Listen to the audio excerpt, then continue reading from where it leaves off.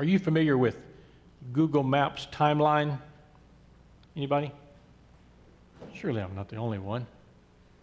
Maybe so. It's a feature that I suppose comes with having a Gmail email account. It tracks all the places you go and sends you a brief report every month so you can see where you've been in that previous month. I suppose I should maybe think of that as being a little intrusive. You know, Google making note of all the places that I go, you know, Big Brother and all, watching. And I'm sure there's a way to turn it off, but that is a skill that I do not possess. It was actually kind of cool several years ago because when I had campaigns going in different states and traveling a lot, you know, it was nice to look back and say, okay, yeah, I was pretty busy. It was proof that I was actually doing something, I suppose. And in comparison to those days, I'm not going anywhere these days, and that's okay with me.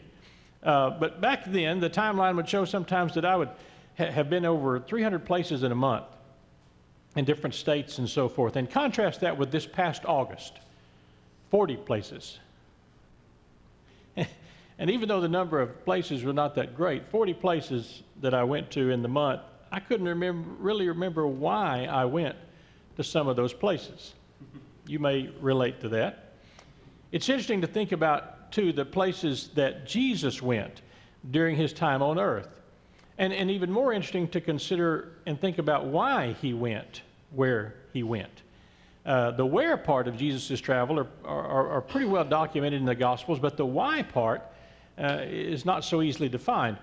Today's Gospel reading, I think, gives us a rare look, a glimpse at the why of one particular trip. Now, let me give you a short recap on how we got there. In Mark chapter 6, Jesus left Capernaum and went back to his hometown of Nazareth. In Nazareth, he got rejected for a second time. He continues through Galilee and sends out the 12 apostles to preach the gospel. You remember that? The 12 return to Capernaum from their mission with some good news and some bad. From Capernaum, they go off into a boat with Jesus to a quiet place near Bethsaida, which is kind of further up, where he feeds 5,000 people. The disciples return across the Sea of Galilee, and Jesus catches up with them by walking on the water. And they land on the plain of Gennesaret, which I guess is on the west side. And Jesus heals a lot of people there. And from Gennesaret, they make their way back to Capernaum, and Jesus teaches for what we stretched into about 6 weeks. Jesus teaches on the bread of life there. And then he retreats from Galilee to the region of Tyre and Sidon, which was farther up north. And it's in Syrian Phoenicia. And that's where the gospel reading picks up today. It's where he heals this lady heals the daughter of this Gentile.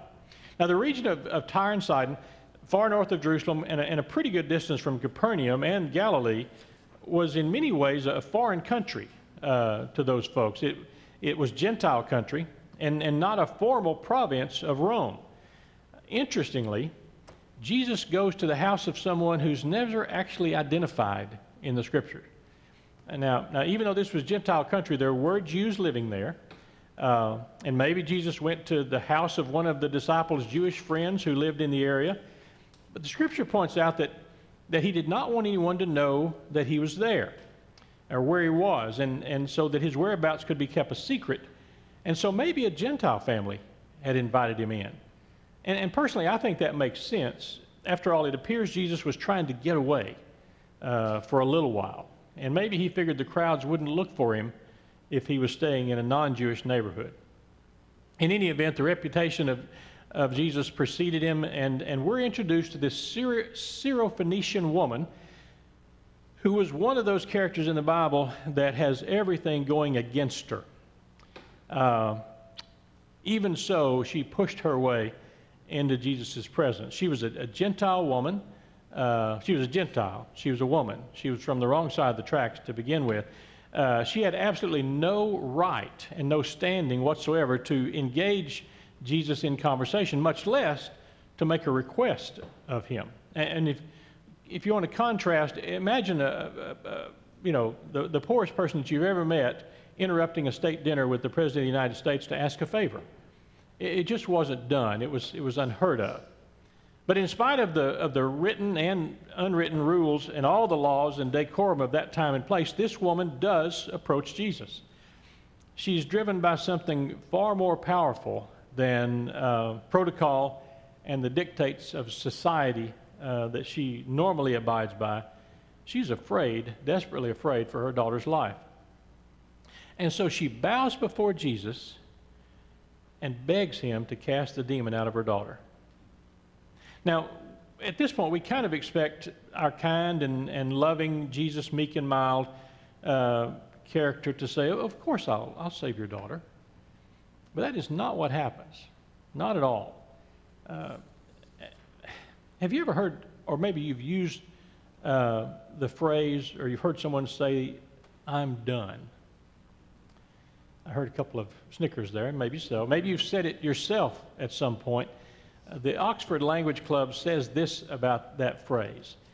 The phrase "I'm done" is a widely used slang expression that conveys a sense of exhaustion or frustration or both, indicating that a person has reached their limit and can no longer tolerate a situation or task. It implies a feeling of being overwhelmed and unable to continue with the current state of affairs. Synonyms are fed up, reached the breaking point, can't take it anymore, maxed out. Over the past several days or maybe even weeks, Jesus had been rejected and ridiculed by the people who knew him best. He had trained and sent out his disciples to minister and heal in his name, only to find out that while they were out, his cousin and maybe his best friend, John the Baptist, had been executed. He had seen crowds following him. Those crowds grew exponentially, such to the point that this miraculous feeding was necessary. But even that didn't satisfy them. They just wanted more.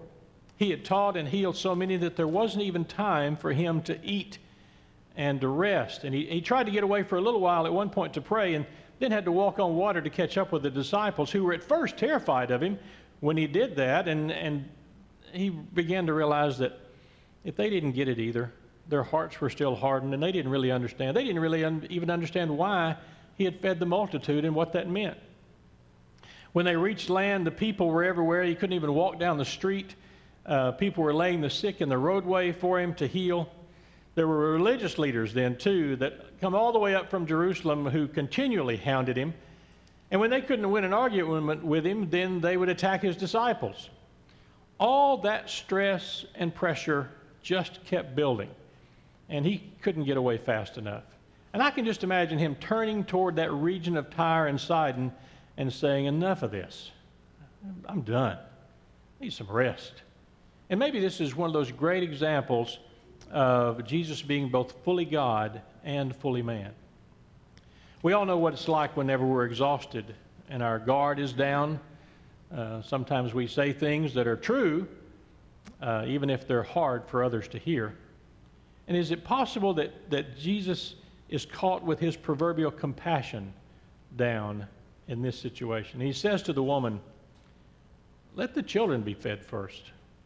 For it's not fair to take the children's food and throw it to the dogs." Jesus is telling this desperate woman that his mission is for the Jews and the Jews alone, and he calls her a dog. Now, there are lots of commentaries and so-called scholars who try to soften the language here and suggest that the word for dog is not quite as harsh as it sounds, that Jesus is merely referring to her as a pet, as if that makes it better. The best I can tell, in my research, and my researching abilities are limited, but the best I can tell, the word is dog. And dog's what he means. It was a pretty common term for Jewish people to call Gentiles in those days. Now, if you had been that woman, what would you have done? Most folks who suffer that kind of embarrassment, suffer words like that, would creep away feeling pretty small and insignificant. But not this woman. At this point, she's thinking she has nothing to lose. And I think she stands up. You know, the scripture says that she came and bowed before him. I think at this point she stands up And she says, "Sir, even the dogs under the table eat the children's crumbs." Wow. Can you imagine that? I picture this scene as Jesus standing up then and taking this woman by the shoulders and giving her a big hug and saying, "Thank you. This is what I've been hoping for. Faith, genuine faith, and boldness in asking for help. Not even help for yourself, but for others. For saying that, you may go. The demon has left your daughter." And that's exactly what she did. And that's exactly what she found whenever she got home. Praise God. And no one knows exactly why Jesus would travel up to the Gentile region of Tyre, but the Lord doesn't make any missteps. And I believe that Jesus knew that this was where he would find some renewed energy for that fully human aspect of himself. And I like to think that maybe he was just a bit surprised that dose of renewal came in the form of a Syrophoenician woman who had no standing whatsoever in society. Regardless, he left that place, took the long way back to the region of Galilee through the Decapolis. That's those 10 cities we call over that are over on the east side of the Sea of Galilee. After all, having been renewed, there were more people to heal, more people to teach, more Pharisees and religious leaders to deal with, more time with the disciples, and more to do in preparation for meeting his death on the cross. It was time to get moving. So along the way, they bring a man who is deaf and mute. And what's beautiful about this little sideline in Mark's gospel is Jesus' reaction when they bring him the man. The scripture says he took him aside in private, away from the crowd, and put his finger into his ears, and he spat and touched his tongue. Then looking up to heaven, he sighed and said to him, "Be opened." He sighed. Jesus looked up into heaven and sighed. Now think about that. We pretty much know that Peter was dictating this account to Mark about that particular day in the Decapolis. And there were no doubt countless of healings taking place as they traveled along. And yet Peter remembers and has Mark put down this particular account of the deaf man with the speech problem. Now, in today's world, we know that a person with impaired hearing is almost always has trouble speaking plainly.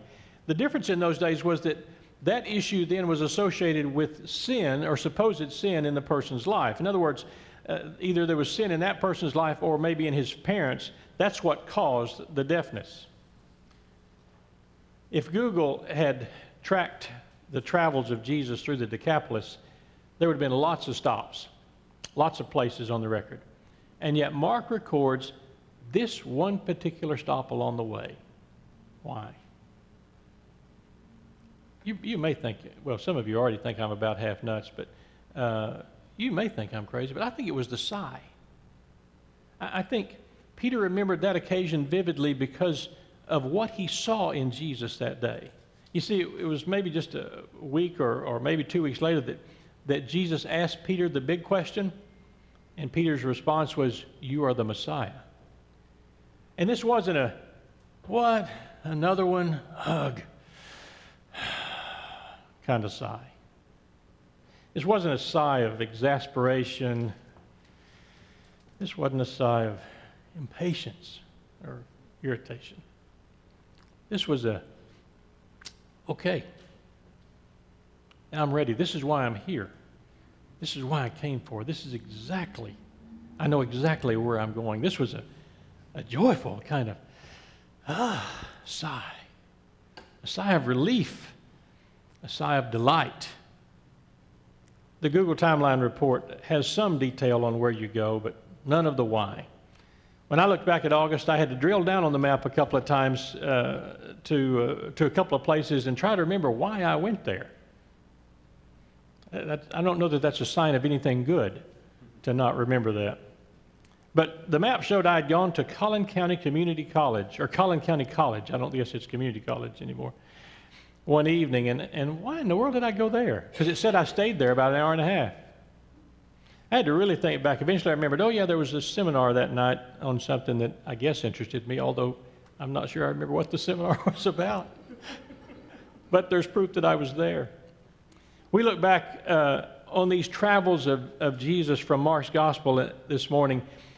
The stops that would include the daughter and the demons and the dogs and the deafness and all that in the Decapolis, if we think and look hard, I think we can see why he went there and did those things. Jesus wanted to teach the disciples and you and I some things, particular things. And I think we can really, if we look a little closer, we can see some of those things, some of those lessons that can be learned from Mark's account. And some of those that come to mind, or came to my mind this week as I read through this, like the Syrophoenician woman, I can be bold when I pray, even demanding. God hears. Location doesn't matter. The little girl was not there with them. My prayers are just as effective when I pray for my friend Douglas in Africa as they are when I pray for my spouse who might be right next to me. Location doesn't matter. God acts. Praying for others is powerful. Maybe more powerful than praying for ourselves, because God knows. And meeting our needs, hearing and answering our prayers, these are the things that delight Jesus. And when that happens, God smiles. I'll repeat those lessons that I think are there. Like the Syrophoenician woman, I can be bold. You can be bold when you pray, even demanding, because God hears and he can handle it. And the where doesn't matter. Location's not important. Your prayers, my prayers, are just as effective. We're praying for someone far off or the person next to us. And it doesn't really matter where we are when we are praying. Many years ago, a Christian singer-songwriter named Chuck Girard had a song out that was called Praying on the Freeway. And he lived in Los Angeles, and he said that was he spent so much time on the freeway that he had to pray. Pray that he would get to the destination and also just to pray. Location doesn't matter. Praying for others is powerful, maybe even more powerful than praying for ourselves. And that last lesson, maybe the one that's the most exciting. Meeting our needs, hearing and answering our prayers, those are the things that delight Jesus. This is good news. Thanks be to God.